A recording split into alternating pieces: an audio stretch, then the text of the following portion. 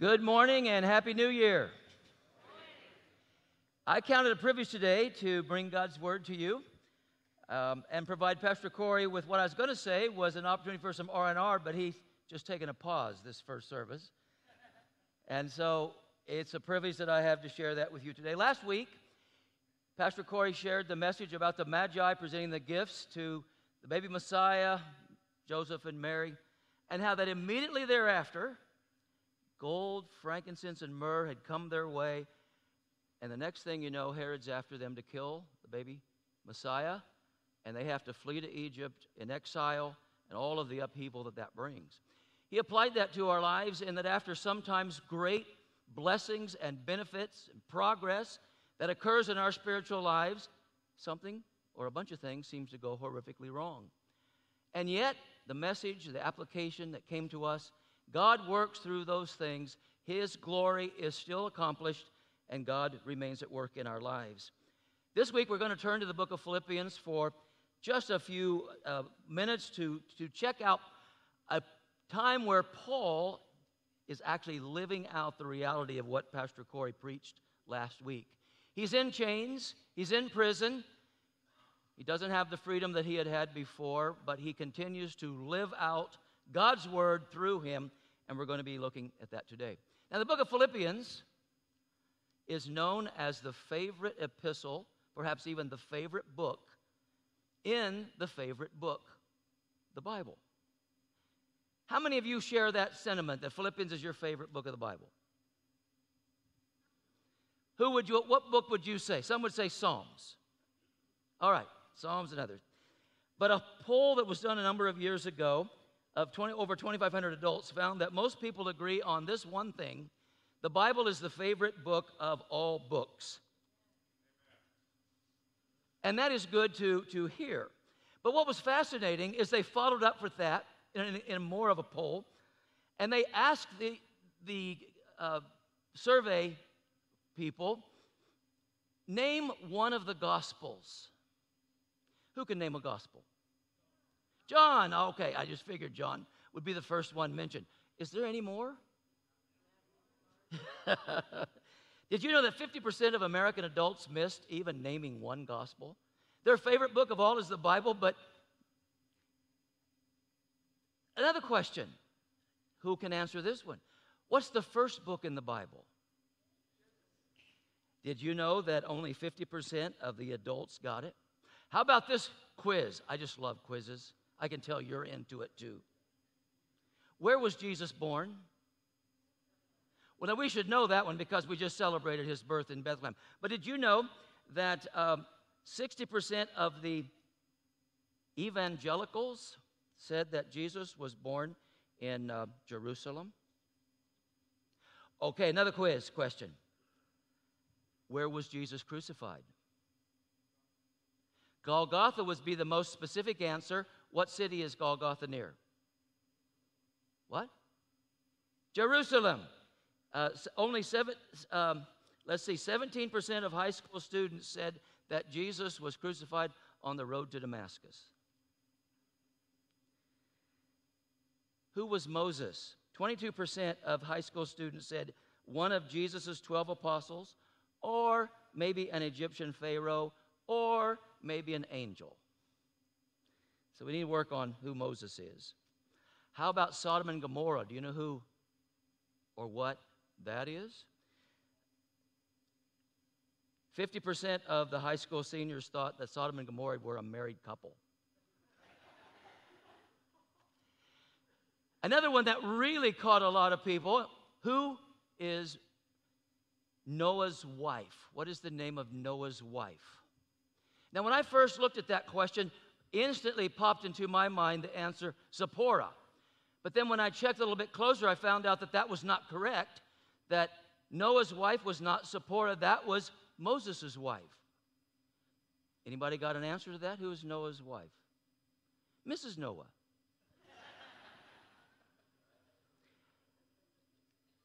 10% of the people in the United States said that Noah's wife was Joan of Arc. And now this is a really, really tough one. Who can name 5 of the 10 commandments? Did you know that 60% of Americans could not name 5 of the 10 commandments. So, we've got a little work to do in our most favorite book of all books. And our goal here at River Oak Grace is to equip one another, to equip us, to let God's word flow through us to make a difference in the world that is around us.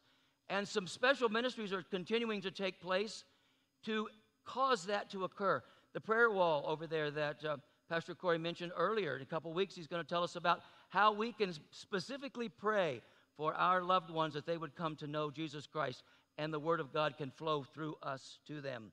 Also, you saw there in the announcements in the bulletin, as well as Pastor Corey, that in a week from Tuesday night, Epic begins again, and we have that opportunity to learn, be discipled, be equipped to share God's Word, that His Word would flow through us. And so, we're going to take a look today at a situation that Paul is in as the Word of God flows through him in a difficult situation. So, let's look at Philippians chapter 1, and we're going to begin with reading with verse 12. If you have your Bible or your electronic device and want to open that up to Philippians chapter 1, or it will be here on the screen. I want you to know, brothers, Paul writes, that what has happened to me has really served to advance the gospel, so that it has become known throughout the whole imperial guard and to all the rest of that my imprisonment is for Christ. And most of the brothers, having become confident in the Lord by my imprisonment, are much more bold to speak the word without fear. Some indeed preach Christ from envy and rivalry, but others from goodwill. The latter do it out of love, knowing that I am put here for the defense of the gospel.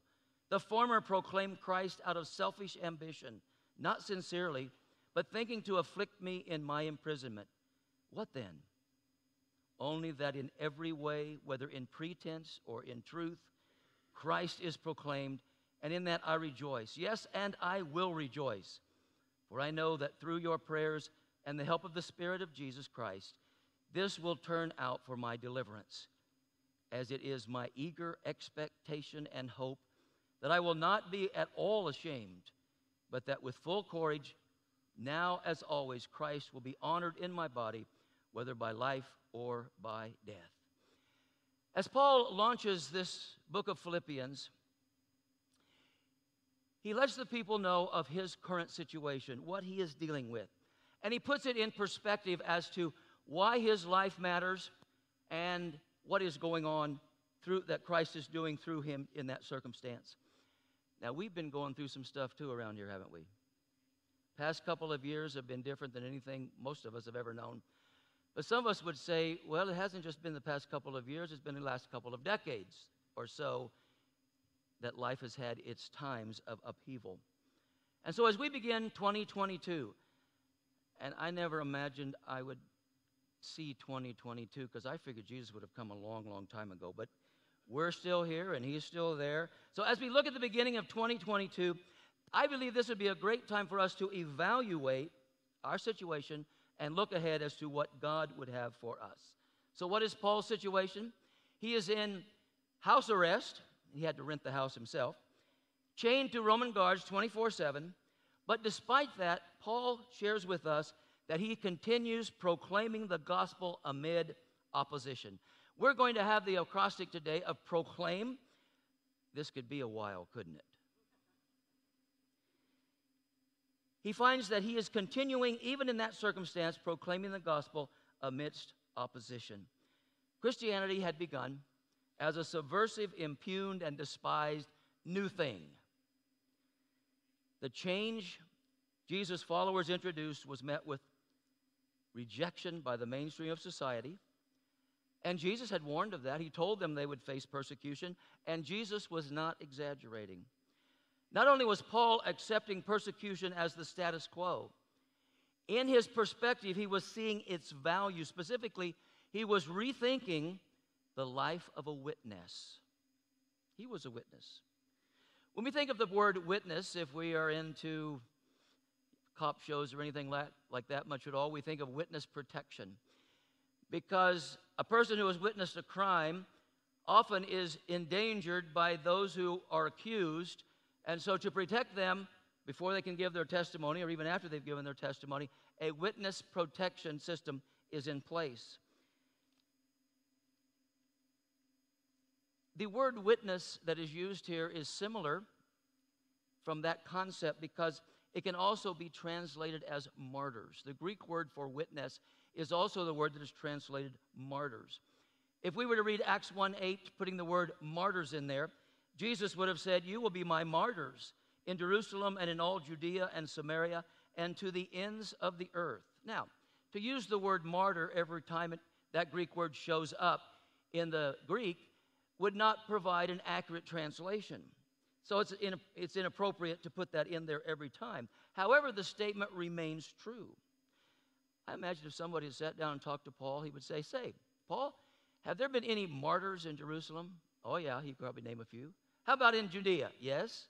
What about Samaria? Yes. What about those various places in the world? Have there been any martyrs? I suspect that Paul could have named a martyr in every one of those situations, even if we had translated that scripture that way.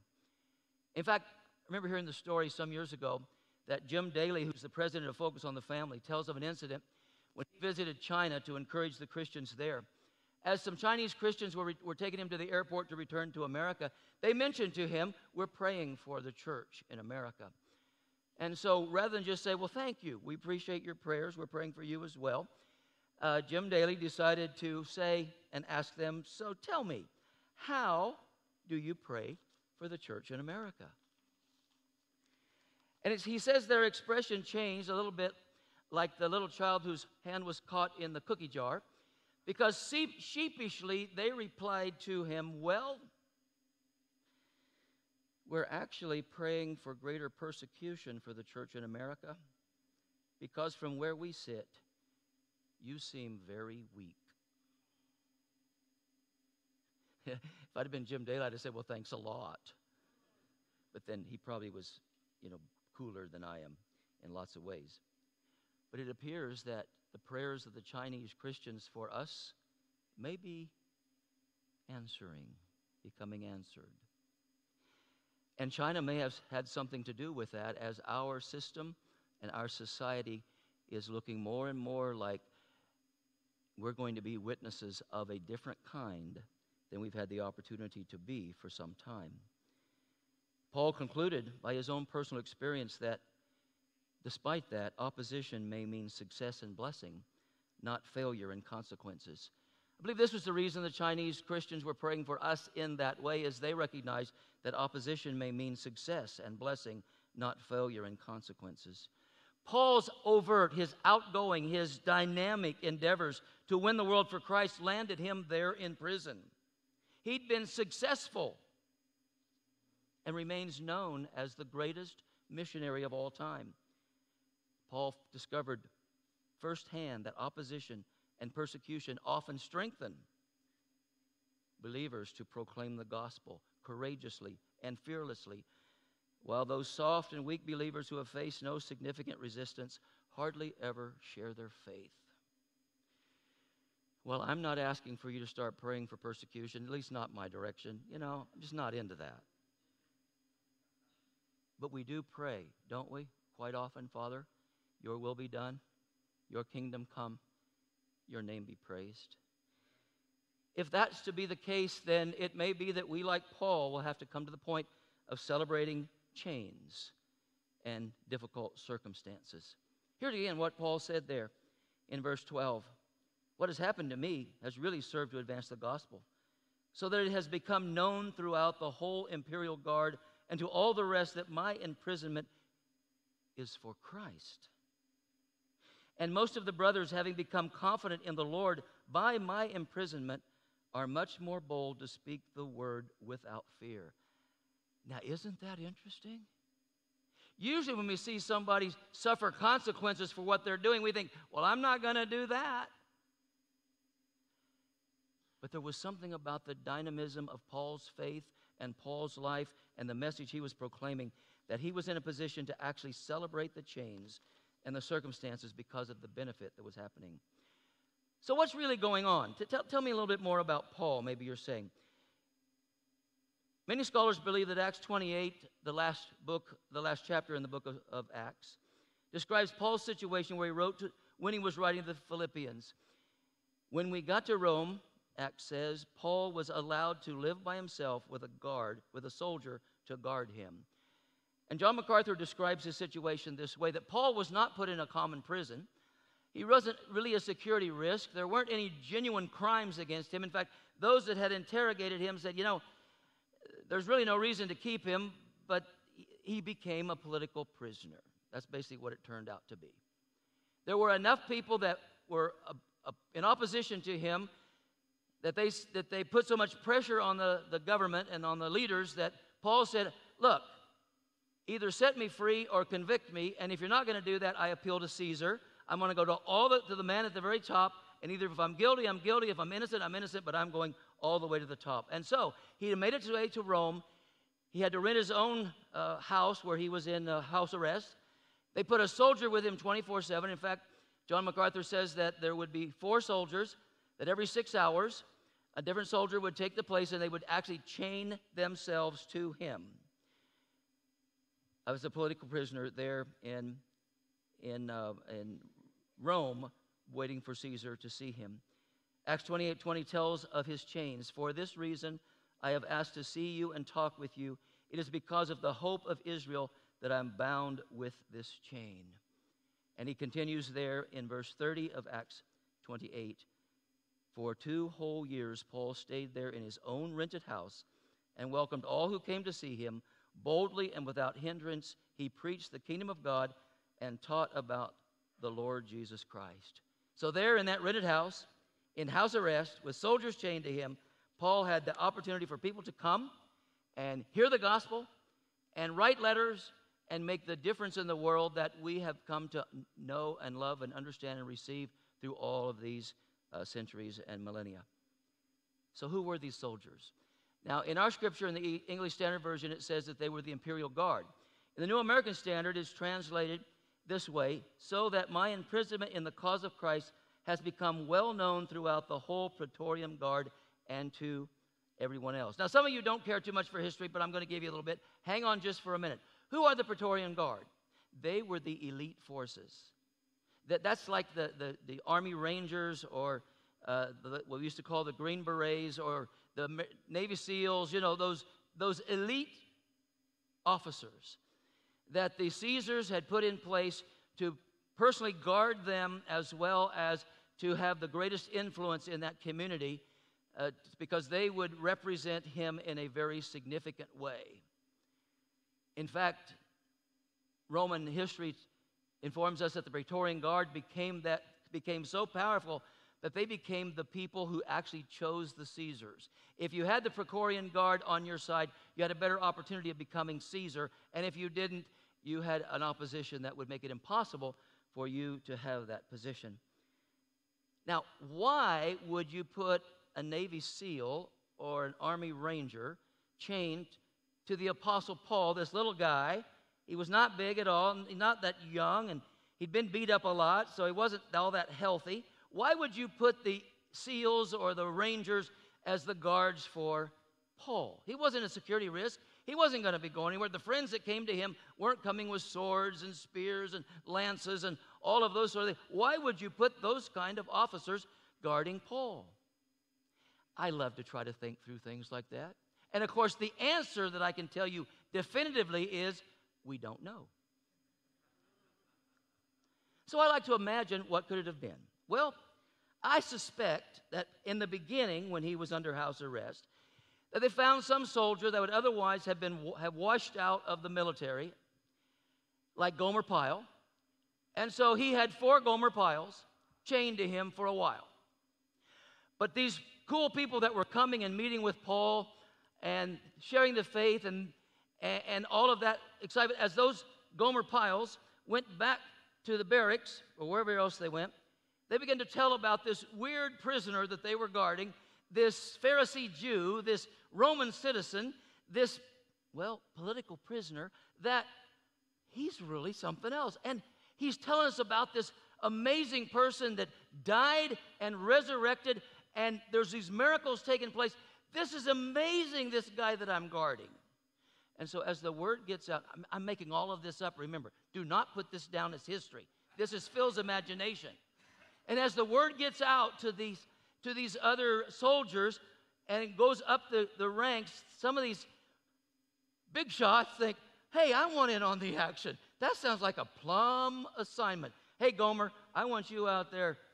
You've got KP duty. I'm going to go with that Paul dude. And next thing you know, it's the Praetorian Guard that is guarding Paul. Now, again, I made all that up. All I know is it says that they were the ones guarding him. Now, what do you think?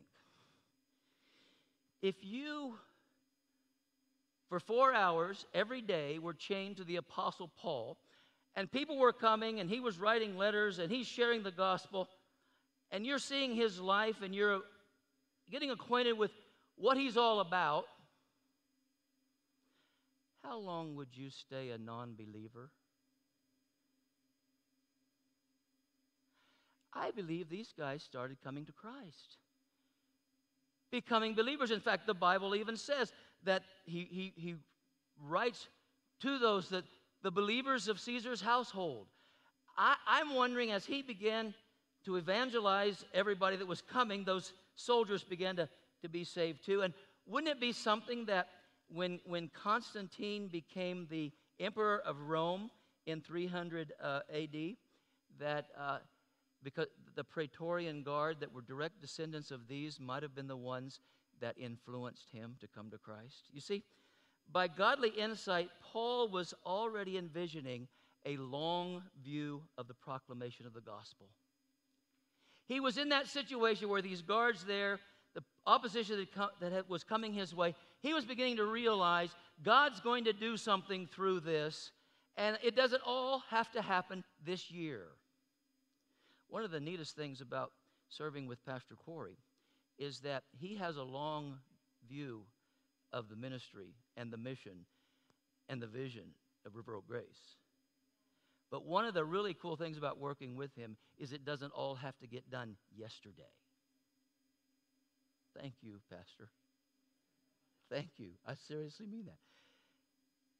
He gives us the time and the opportunity to process through things. Now, we got to keep moving, but it doesn't all have to happen yesterday. And as Paul had a long view of the gospel, he realized that something was going to happen. Something was already happening. And I am convinced that believers were coming to faith as a result of being chained to Paul. But let's look at it a little closer. This very book, the book of Philippians, started out as a thank you note. He was just writing a thank you note. The Philippians had sent money to pay for the rent, and they'd also sent along one of the disciples there to care for him and kind of, maybe he was going to be the secretary, maybe he was going to be the appointment calendar person, or maybe he was just going to be the gopher that helped out with whatever needed to be done. They not only sent rent money so that he could have a house that he was arrested in, his house arrest, but they also sent along Titus to care for him. What started out as a thank you note became this magnificent book of Philippians. Isn't that amazing? It's kind of like this. Again, my imagination. Paul sits down, thank you, Philippians, for your kindness, da-da-da-da-da-da-da-da. And then the next thing you know, poof, the book of Philippians shows up as the most favorite epistle of all people. So I made a little application of that. It's really kind of amazing what God can do when we just kind of feel impressed to do something kind for his people, for the church. We come and all of a sudden, I think I'm going to double what I put in the offering today. Or I'm going to drop a special donation in the little brown box back there. Or I'm going to send that check I'm going to try out that online giving. Let's see, how much should I put? 100, 150, 200, whatever it was. And we decide to give. And we're just giving like the Philippians did. It's going to help. But we don't realize somehow the extent to which God can multiply that. That what started out as a simple thank you note became this amazing epistle that we get to enjoy and that I'm sharing with you today. Can you imagine what God can accomplish through our devotion and our dedicated service if we will allow Him to do it through us? What can God do with our willingness to properly handle difficult situations when we face Christ rejectors, when we face those who would oppress us and persecute us? What can God do when not only we are giving, but we are serving as He would have us to? You know, it's bad enough to deal with those who are in opposition to the faith. They make fun of us for believing in Jesus. They make fun of us for denying ourselves of certain things because He's told us to be holy and faithful before Him. But Paul realizes and experiences that it's not only the Christ rejectors that create problems for believers, but sometimes opposition comes from ambitious antagonists. And this is the way he describes them. It is true that some preach Christ out of envy and rivalry and preach Christ out of selfish ambition, not sincerely. Paul says one of the problems I'm facing is those ambitious antagonists who are also preachers of the gospel. Wars with fellow believers hit us harder than wars that we have with those that are outside the faith. Those that have rejected Christ and denied Christ and lived perverted lives, we can sort of handle their opposition and their persecution. I mean, it's par for the course. But what happens when it's one of our fellow believers? What happens is when it's somebody that we've enjoyed fellowship with for a long period of time? What happens when someone that we've linked in ministry with and then they turn against us? What then? I remember decades ago when I was much younger, I heard Bill Gaither quote a little rhyme that I have quoted many times since then. It kind of goes like this. To dwell above with saints we love, that will be grace and glory. To live below with saints we know, now that's another story. But Paul's long view perspective caused him to no longer let those guys bother him. His goal of living to proclaim the gospel empowered him to rise above those detractors as well. Now, we're not talking about heretics. We're not talking about those who no longer teach the faith in a proper way. Paul had no problem blasting them. We're not talking about those that are living out immoral lives. Paul had no problem calling them to repent. He would let them have it. But he's dealing with men now that because of their humanness, because of their egos, because of their desires for personal advancement, they're taking advantage of Paul's situation and they're looking down on him. Their messages might be as accurate as Paul's was, but their attitudes were far, far different. These are the kind of people that in conversations every once in a while will just kind of come up that they will say, well, you know, you got to look out for number one. And no sooner does it come out of their mouth until they kind of catch themselves. Well, you know, Christ is number one, but you got to look out for yourself as well. You know, number two. But you know and I know that oftentimes when people say you got to look out for number one, I mean Christ is number one. Christ and they are so close to one that they have a problem. Because when Christ is number one, we fall in the order much, much farther down. Now, Paul could have just really gone on and on about these people and even named the names. But instead, he also was thankful, and he listed the thankfulness that he had for those allied associates who were kindred spirits. He describes them this way: brothers in the Lord who preach Christ out of goodwill, who do so in love, knowing that I am put here for the defense of the gospel. These were men who modeled what this epistle promotes. They were men of worthy conduct. They were men of humility. They were men of rejoicing in the Lord. The things we find again and again and again in this most loved epistle of joy that Paul is sharing with us here. Yes, there were these ambitious antagonists, but oh, how pleasant it is to have allied associates that you know you can count on, and that they can count on you and you can count on them, and they're going to be there as part, as we like to say at Celebrate Recovery, part of the forever family that God has given to us. And so Paul was empowered to ignore personal attacks from self-seeking opportunists who were supposing that they can stir up trouble for him while he is in chains. With those guys, it was personal, They wanted to exalt themselves at the expense of Paul. They strutted around criticizing and putting Paul down. But Paul would not enter into the fray, for he was making the main thing the main thing. That's another thing that we're really wanting to promote here at River Oak Grace, is that the main thing will be the main thing. He writes this in verse 18. Paul says, but what does it matter? The important thing is that in every way, whether from false motives or true, Christ is preached, and because of this, I rejoice. Again and again here in this epistle to the Philippians, Paul will bring us back to this. Stick with the main things. This is one of the most positive epistles. Those self-seeking opportunists might get amazing advancement, but Paul shrugged and said, so what? So what? Christ is proclaimed.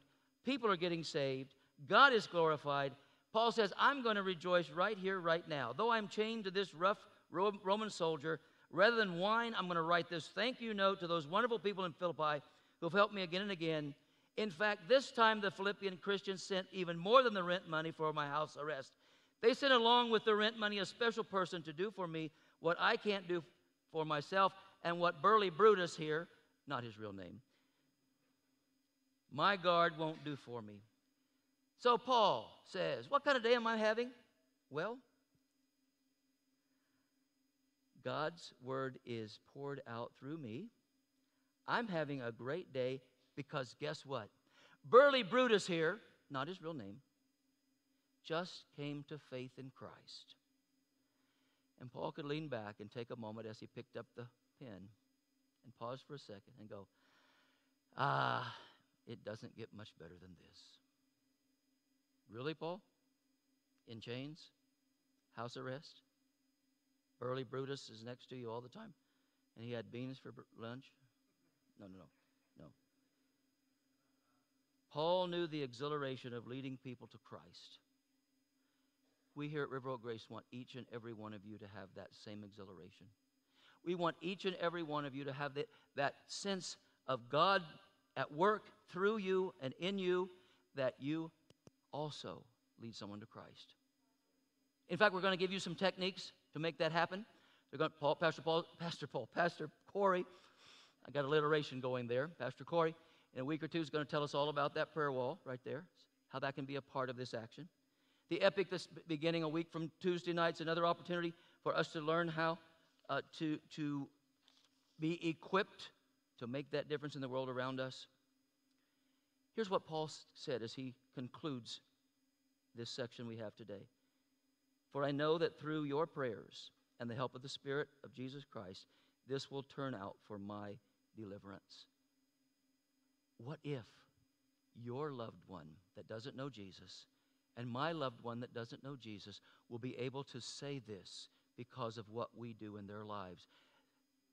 But they may not know it yet, for I know that through your prayers and the help of the Spirit of Christ, this will turn out for the deliverance of our loved ones. People who are trapped in sin, people who are trapped in doubt, people who are trapped in the horrors of lives walking away from Christ, that we, by God's power and work in our lives, will draw them to Him. Through your prayers for your unsaved loved ones, they will receive deliverance from the slavery of sin and come to faith in Christ. There's one more thing we want to do this morning to help us be equipped and empowered to take this message, to proclaim the good news of Jesus Christ to the world around us. And that is something that we do every first Sunday of the month. You see the tables around us, what we call the communion time together. This is a moment of special communion with God. When we receive the bread and the cup, we recognize that Christ is at work in us in a very significant way. Now, some of you are here today and you go, this is the weirdest message I have ever heard. And this is the weirdest talk I've ever experienced, and I don't know much at all about this. I hope you'll come back so that you can hear more about it, because if I've confused you really badly, this is a great place to get it all straightened out when you come back in the next few weeks. And so you may be thinking this morning, I don't know what this is about, but there's this communion thing coming, and we're going to get up and we're going to go to the tables and we're going to get the bread and we're going to get the cup. If this is all foreign and new to you, you just watch us, observe, and see. I'm going to find out what's going on here before I get in too deep. But for those of you here this morning that in 22 you want the Word of God to really be flowing through you, I want to encourage you to make your way to your tables in a few moments. Take the bread and the cup. And in a very special way of worship before the Lord, to receive the bread, the broken body of the Lord, to receive the cup, the blood of Christ, and be empowered. Put somebody on that prayer wall here in a few weeks. Come to Epic. But don't make it all just happen here. Tomorrow, at work, or at school, or neighborhood, or maybe even this afternoon. Recognize that God wants to work through you to your loved ones and your friends. Would you stand at this point, make your way to the tables, and if you would grab the bread and the cup and return to your places, then together we will receive communion in just a few.